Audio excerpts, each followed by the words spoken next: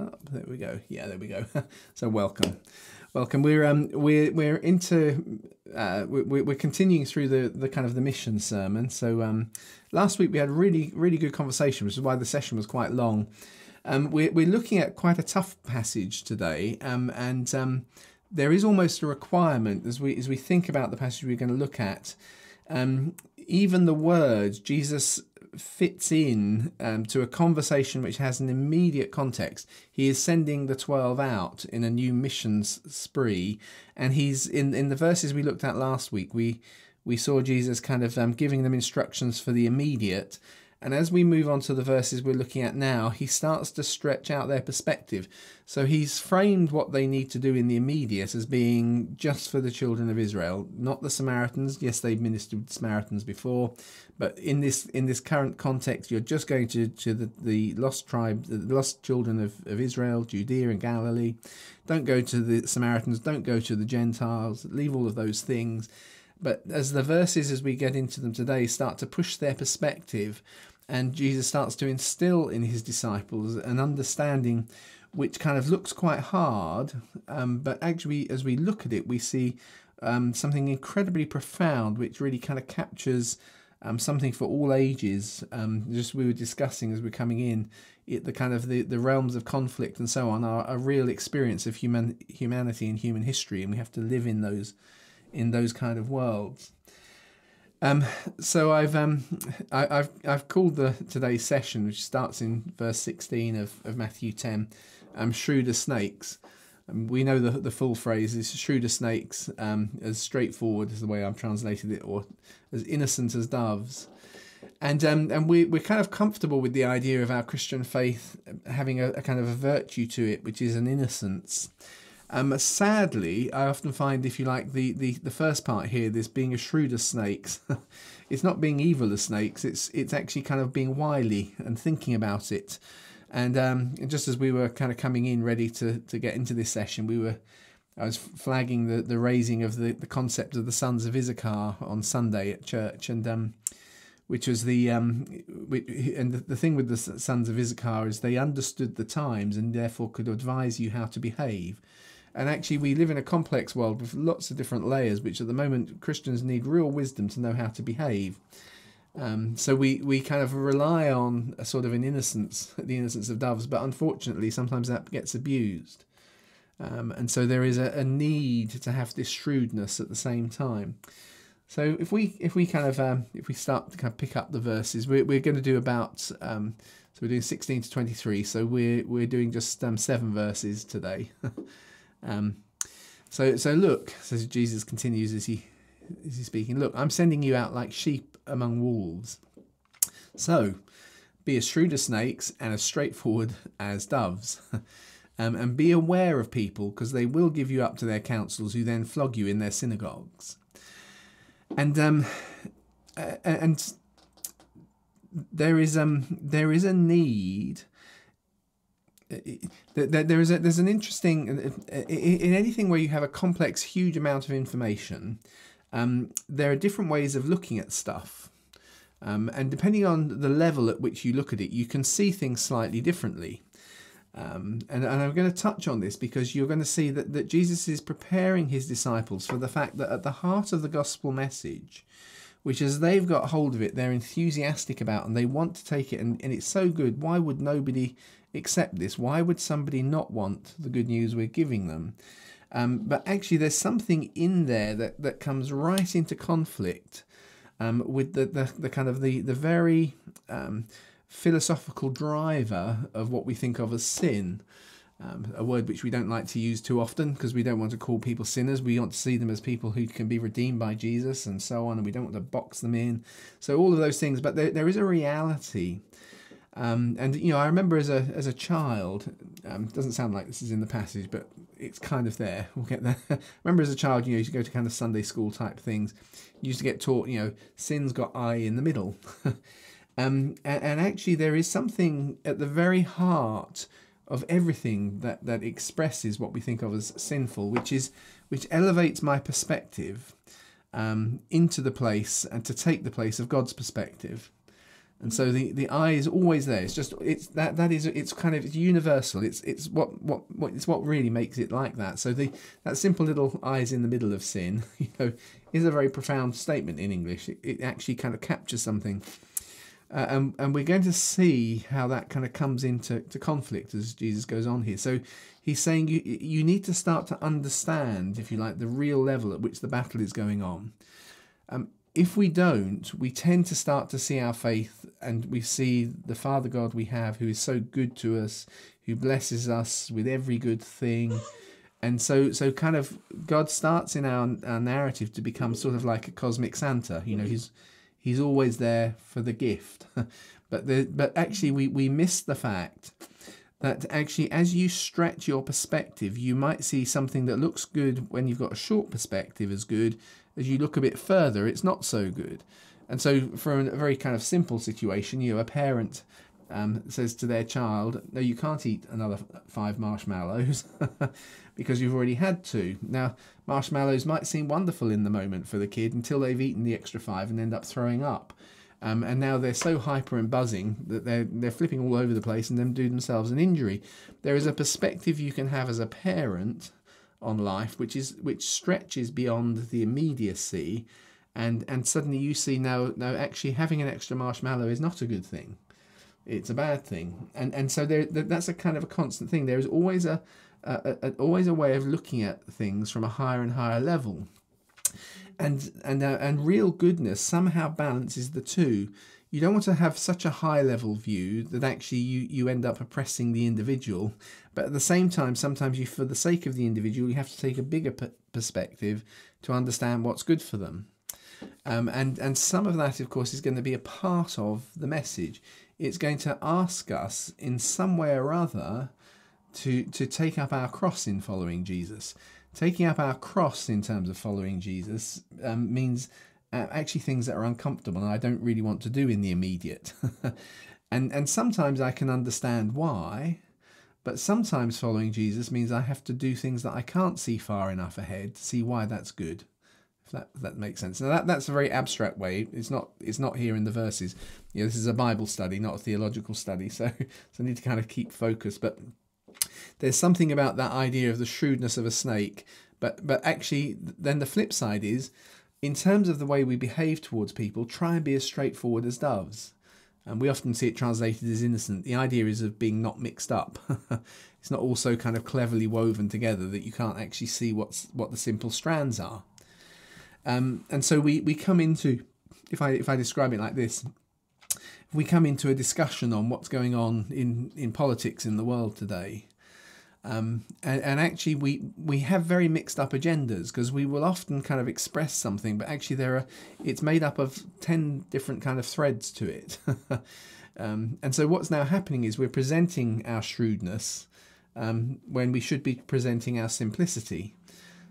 I'll give you a really trivial example. I kind of I work with folks in a developmental kind of coaching sort of way outside of the Christian church. As well as inside. And often as we kind of try and tease out and understand different perspectives and so on, I would say, part of being able to understand and work with people with different perspectives is sometimes you need to be honest about your own biases. But that's not always very popular, because if you express that, you say, actually, I'm biased this way, probably because. So actually, if I give you something kind of simple, I suspect the majority of my friends don't like the idea of kind of standardized testing for 11-year-olds, because they think it's bad if an 11-year-old is being judged and put in a category that affects their life going forwards. I totally understand that perspective. My own experience was my school thought I was educationally subnormal until I took the 11+ test, and I got the highest mark in the school. So I can see the benefits on that side. And so I can, if we're talking about those things, I want to delineate my motives. So this is why I understand things this way, if that makes sense. So our straightforwardness is we having an integrity and an openness, an ability to understand ourselves, because otherwise we just get a bit sophisticated and we're trying to kind of maneuver people and manipulate them, which goes on all the time. I've got this agenda, but I'll pretend I haven't got it, and I'll tell you why you should do this. That sort of approach. But we can still understand the world that way. We can see what's going on. I always love the fact that it says of Jesus in John's Gospel that he knew from the beginning who would betray him. And it doesn't say that Jesus knew from the beginning of all time. You know, that's the way some people read it. It says it at a context where some people are falling out with Jesus' message. So it seems to me, as Jesus is working with his disciples, he notices what's getting into Judas's heart. He notices that Judas is beginning to feel uncomfortable with where his message is taking him. But Jesus doesn't do anything really with it for a year. And even on at the Last Supper, he's constantly in a place of kind of appealing to something in Judas to try and draw him back. And so there's a kind of a sense in which you see that modelled in Jesus. He's being as shrewd as a snake. He can see what's going on, but he's also being straightforward. He's not trying to kind of manipulate Judas by being clever about it. He kind of just gives him the opportunities, gives him the possibilities. And so this is something of the context of how we do our mission, our evangelism. And then Jesus says, so beware of people, because they will give you up to their councils, who then will flog you in their synagogues. Sometimes you'll just see and flog you in their synagogues. It's true that just to kind of go into the text, the word there is just simply and, but in Greek it can kind of have a compound sense. In other words, it can take you to the next stage. So I've chosen to kind of make it a little bit more explicit by adding the italics. I've just added the who then. So because actually you see this all the time in terms of the way politics works out, and I don't mean politics necessarily at the national level. I mean in your office level, in wherever you work, your hospitals, your schools, the kind of interpersonal politics is very often there's something in an individual that finds it easier to give you up to somebody else, and that thing that they give you up to does something quite extreme, and neither party then feels totally responsible. If that makes sense. The person who kind of gives you up passes you on to the authorities. Well, I just did what I needed to do. That was me having integrity. But actually, I know that when I do, suddenly they then take it further, and they have no emotional context with you, and so they do something extreme. They flog you, and it's a very real dynamic. In these last few weeks, I just even with in conversations with people, coming back to, for instance, the Solzhenitsyn's book, the Gulag Archipelago. We think about the line of good and evil run through the heart of every man. That actually part of that testimony is that actually good people do the small step that hands you over to the system that actually does something extreme. And that is a very real thing that people do. Even people that are good and you feel you want to trust will find it easier to kind of hand you over to something that then hasn't got the connection. And so there's this strange warning, as everything else that Jesus said up to this point about going out and do missions. It's fantastic. I say it's fantastic. There was the shaking the dust off, as we saw last week. But you're going to go and you're going to pray for the sick, and you're going to release them from the demonic, and you're going to do these wonderful things, and you're going to lodge with a person whose peace is on them, and so on. But you've got to be realistic about the context you're in. There is something conflicting coming, and that conflict can be done by steps. You can get handed over to one person, it can go to here, to here. And that chain of events requires every step to be in place. But each step, I can absolve myself of the full responsibility, because I'm not the one that did the ultimate thing, if that makes sense. And so you've got good people who the Lord really wants to redeem, all doing their small thing, their small selfishness, their small failure, but those little failures all add up to something that becomes quite catastrophic. So Jesus actually takes it on, and now he starts to lift his disciples' eyes beyond just their immediate mission, which is into the tribes of Judea and Galilee, or the towns of Judea and Galilee. Because he says you will be before governors. So it's no longer just now the synagogue and the councils. That's a very Jewish thing. You're also going to be before governors and kings on my account, as a testimony to them and to the Gentiles. So you see right in this first sermon where Jesus is giving instructions or wisdom for how to conduct the pushing out of this message. Although we've started in Jerusalem, Judea, amongst those of Israel, we're going to be pressing out now into the authority of the Gentiles. You're going to come before governors. They're not Jewish, and kings, not just, well, in fact, Judea doesn't have a king at the moment. It does actually have a governor, but he's a Gentile governor. You're going to start to become a testimony beyond just those who you're comfortable with. And so he goes, so when they deliver up you up, okay, here's the first piece of advice. It is, don't be anxious about how or what you should say, because in that hour it will be given you what to say. And that, in many ways, Jesus saves us from, if you like, you look at the evil empires or you look at evil oppressive systems, and we often, for very good reasons, we want to think of a political way to kind of change something. But that's not the same as the way the kingdom goes out. So I'm not saying, therefore, you shouldn't do it, but just recognize that as Jesus says, my kingdom is not of this world. There's an element that happens or operates at a different level to, if you like, the political. So if we were planning it and thinking about it, almost by definition, we're trying to do it the political way. But actually, if we're not so much worried about that, we are wanting to bring witness and testimony to Jesus, then actually the freedom is, don't get too anxious and don't worry too much about it.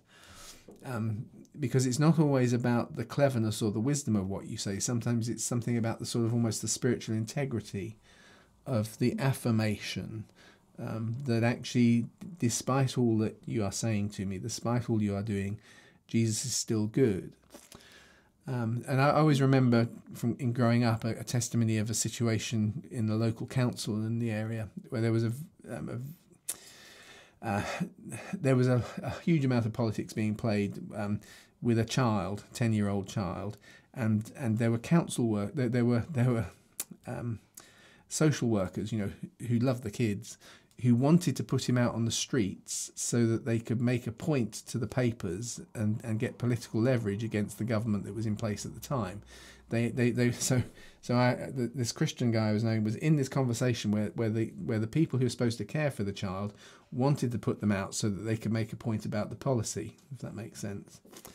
And he felt in the end the only thing he could say, he tried every argument and wasn't winning. In the end he just said, this is wrong. As a believer, Jesus is not happy with this. Of course, he got laughed at and so on, but there was a power in that kind of statement. I won't go into the story, but there was some almost invisibly, or not invisibly, almost that if you looked at it other than with spiritual eyes, you wouldn't see how it all connects. But somehow his stand created a kind of a friction that actually ended up to the whole thing being exposed in the national press. Now I'm sure lots of people would have those kind of testimonies, but there's something about, sometimes we can't plan the words, we just need to speak the truth. And so Jesus actually, in one sense, is endorsing his followers to understand you can't find it by being anxious about it. You're not going to find the wisdom being anxious about it. In the end, you've got to be there to give your testimony, to bring your witness as a testimony to them and to the Gentiles. Because it won't be you speaking, but the Spirit of the Father speaking through you. And this isn't something to strive for. It's the way I understand it anyway. I love that verse that God says to Jeremiah when he calls him, and Jeremiah says, "I'm only a kid, I can't do this," and the Lord says to him, "I'll watch over my word to perform it." And it's almost a kind of a thing of stop fretting about it. Just you go and speak, and somehow I'll take whatever you say and I'll make it work. Is the sum of what the Lord says, and I kind of think you get a sense of that in these verses.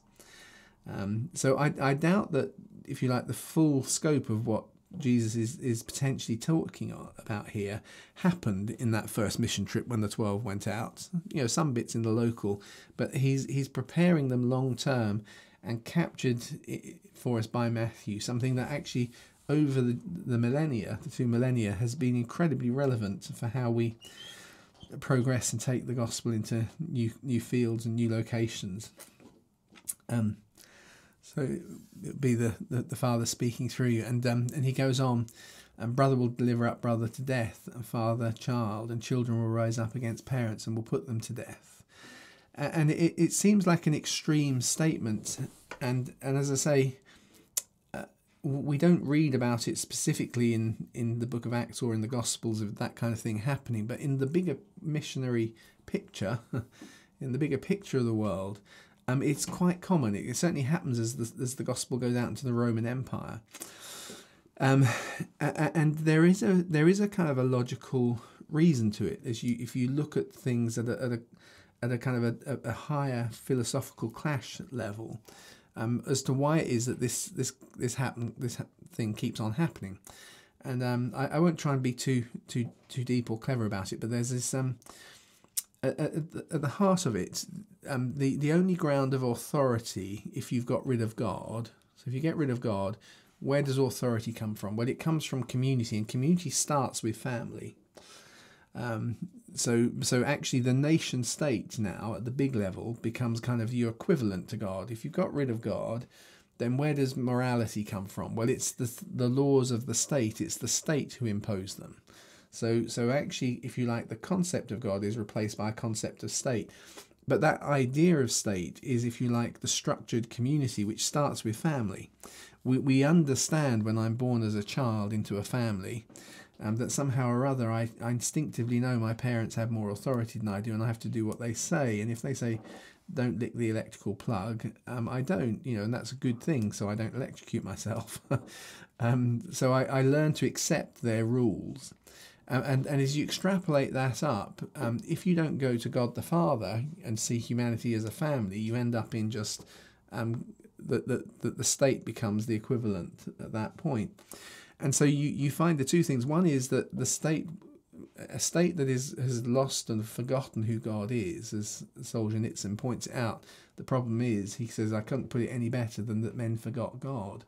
And so then you get the kind of the totalitarianism of the communist state and the gulags and so on. If men forget God, i.e. they've gone a different way, you end up just with the state.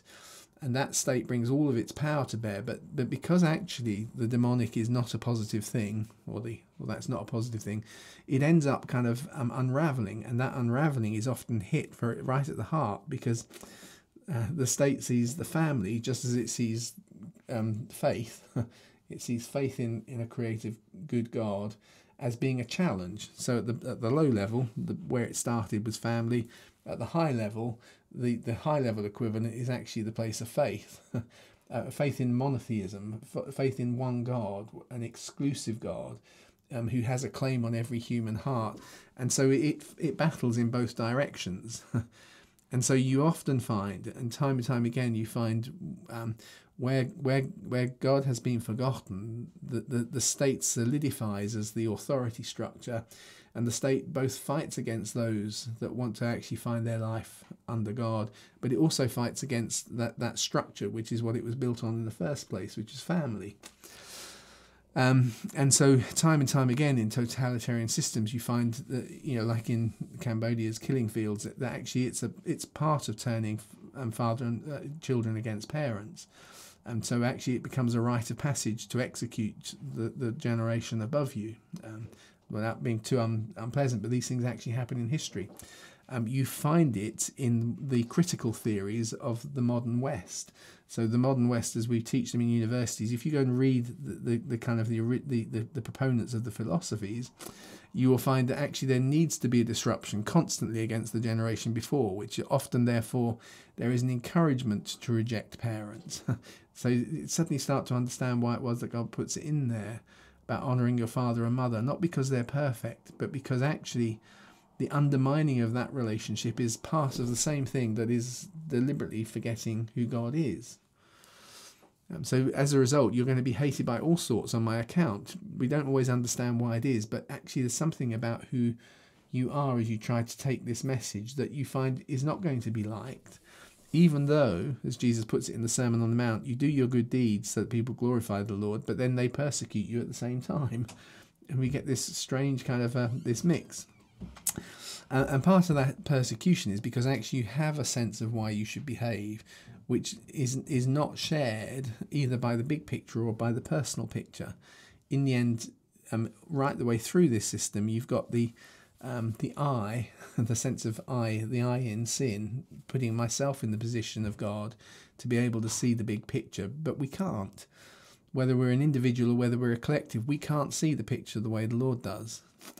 But we put it into that place, and eventually it crumbles at both levels. But actually, as you try to confront it kindly, not like a serpent, but like a dove, you try and confront it, but you see it for what it is. You see the kind of the hierarchy and the mix.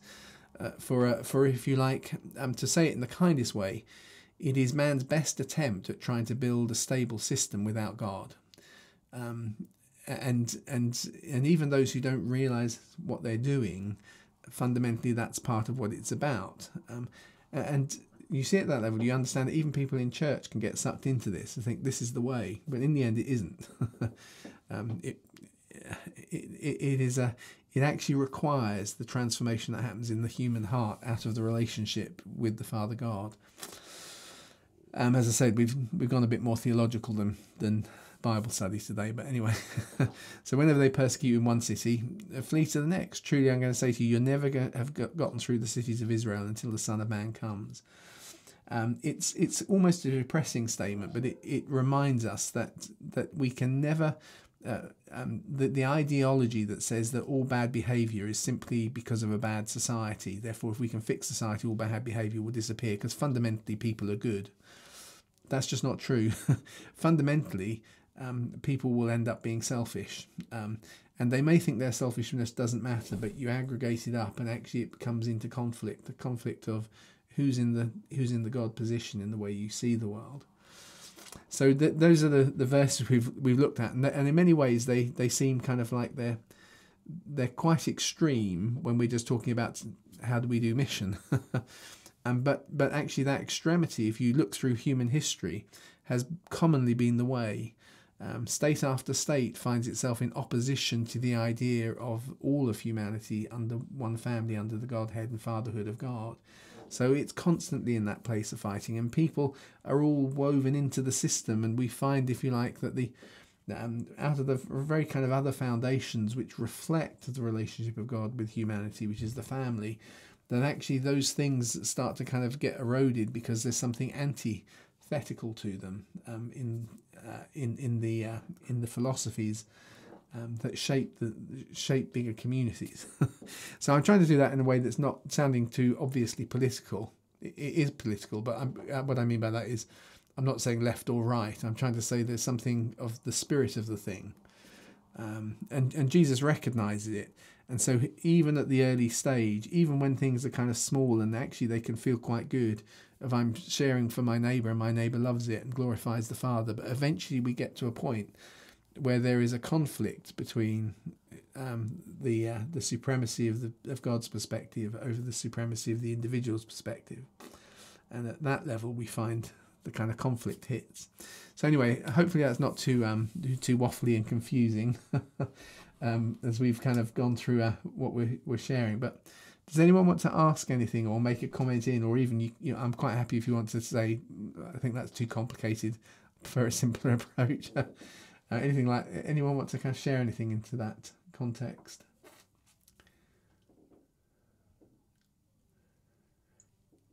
No. Not on that level. I'm just thinking about Jesus modeling sort of shrewdness, really, Yeah. in his dealings with people who were testing him. He picks the battles well, doesn't he? I was thinking of like the Good Samaritan coming out of the lawyer trying to test him, and Jesus not going on points of the law, but what it actually meant. Right, yeah. And also, I often think of when Jesus was asked a question and about by what power he was doing things, and he says, "Oh well, I'll ask you a question, and you answer mine." And then he's actually really authentic at the end, because he says, "Then neither will I tell you." No. He doesn't say, "I don't know." No, and you've got it, because that's a really good example of that, being shrewd as a snake, and as straightforward as a dove, which is you're asking for something, but there's such a level of whatever, and we can only understand that if we look at it that way. Okay, I can see what's going on, but now actually, how do I deal with that? I can try and do it in the same way, respond to it like another snake, or I try and respond simply, and part of why for me this is this kind of you can feel the kind of I think this is important is because in the sort of developmental work I do on this, it's really been drilled home to me how the modern psychological research has shown that moral hypocrisy is kind of almost the label you can give all human behaviour. It's a kind of a weird thing that I often cite a piece of research of over 500 bits of separate independent research in a meta study that concluded that you should rebrand the science of social psychology as being the study of moral hypocrisy. That was the conclusion of a proper academic paper of a massive amount of data, which is so actually people will say the right things, but they don't necessarily do the right things. And which why, so I'm therefore, take the Shrewd snakes thing, I'm very suspicious when people say the right things most loudly. Not because I want them to say the wrong things, but because I know that saying the right things loudly is actually often a sign of the fact that they're almost convincing the universe that that's how they really feel and how they really behave. Now, that doesn't mean to say that I therefore think you're always the opposite, because that would be being sneaky again. It's, okay, we'll meet you where you are, but I'm also being shrewd about this. I recognise that you may not be quite as what you're declaring right now. I often use the illustration, it's very easy to talk about loving mankind. It's much harder to love the person who smells sitting on the train next to you, who's got needs. That is a very real statement. I don't mean that just trivially. It is actually... It's trivial to talk about loving everybody.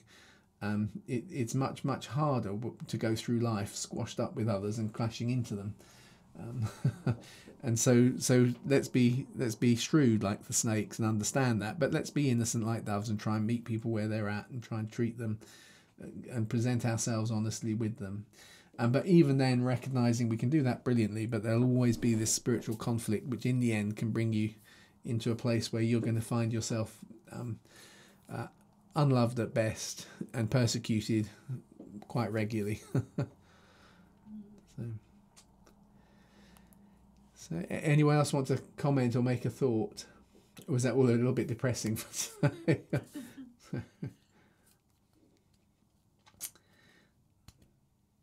Oh, very wise words, really. I like the warning of not to reply to things trying to be too complicated.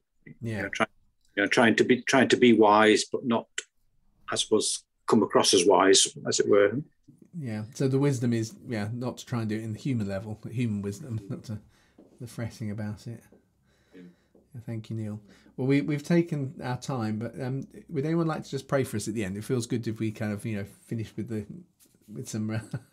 Anyone like to offer up a kind of a really hopeful prayer for the rest of the week in these complicated times?